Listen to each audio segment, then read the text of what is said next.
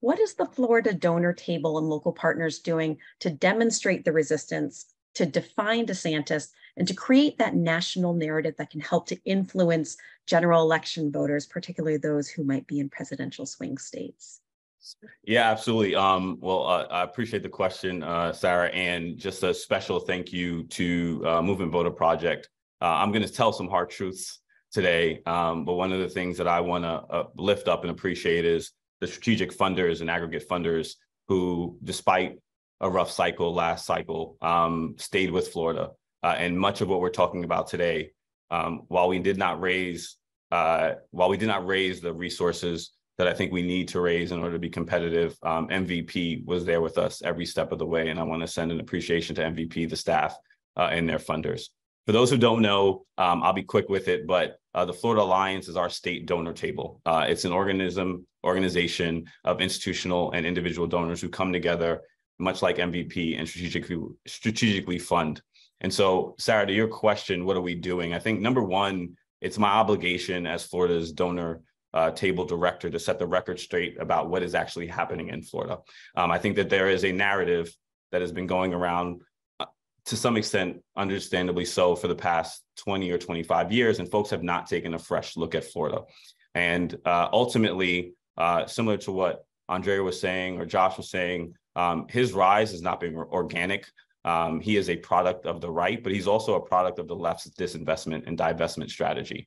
You don't go from winning by 30,000 votes to, sorry, my lamp almost fell. You don't go from winning by 30,000 votes to 1.8 million votes by accident, right? There has to be a disinvestment strategy that's a part of that. And so setting the record straight about that. I think additionally, making sure that folks know he's worse than what you think.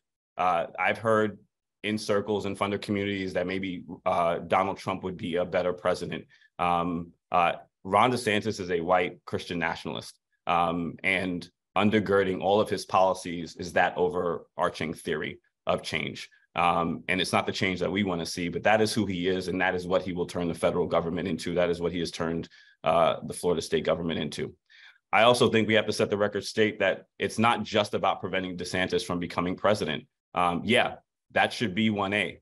But if he loses, he'll still be 44 years old, and he'll still have the biggest war chest of any governor in American history. He is not going away. And so not only do we want to prevent him from being president of the United States, but we want to prevent DeSantism. We want to prevent the rise of folks like DeSantis. And we want them to know that we may tolerate some things, but we will not tolerate what Ron DeSantis is doing. And most importantly, he's hurting us. The progressive community, the progressive funding community, centers ourselves on protecting those who are vulnerable, who are under attack. And Ron DeSantis is deliberately inflicting pain on Florida's most unprotected communities. And I think he's made the bet that the cavalry isn't coming. And what we've tried to do at the Florida Alliance with the dollars that we've had is let them know that's not the case. And so that's number one, is setting the record straight in the funding community about what has happened in Florida, how Ron DeSantis will actually be as president, and make sure that folks aren't taking him lightly. This is a man who folks said that couldn't win the primary. He won the primary. This is a man who was up 4 points, who Andrew Gillum was up 4 points on. He won the governor's race.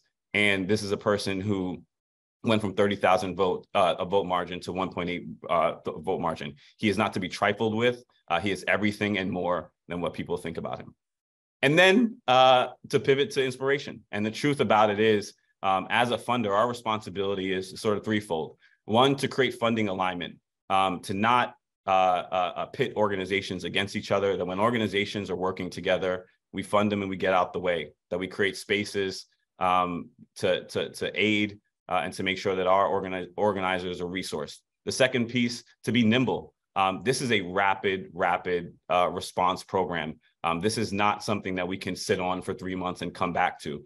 Every single day he is harming communities, and every single day our organizers on the ground in digital spaces and in communities, they need resources. And we're not always talking about $1 million here or there, but the freedom rides didn't happen by themselves. Somebody had to pay for the gas. The sit-ins, somebody had to pay for the bail, and we got to create a more nimble funding community at the donor table. Over the course of the last 4 years, the Florida Alliance has invested $36 million into Florida organizing and infrastructure. we have to do more. And we have to invest in our talent and infrastructure as well. The folks that you see on the phone, Equality Florida, Florida Rising, and the Communications Research Hub are direct grantees of the Alliance, and we need to do more. And we need to organize more money to get them more resources so that they can get to scale. There's a misnomer that this Defying DeSantis project is new. This is their lives. We're not going anywhere. There is no choice. The folks that you see on this phone, the folks that you are funding, they are directly impacted by the terrible things that Ron DeSantis is doing and he wants to do. And so our obligation as a funder is to create alignment to get out the way. The last thing I want to say is his dip in polls isn't organic either. Much of what you see, much of his vulnerabilities isn't just coming from the right.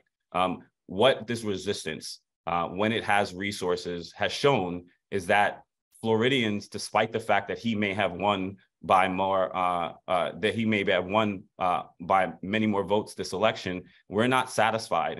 And ultimately, the state is not satisfied with his leadership, and we're going to resist. And so our job is to fund, it's to get out the way.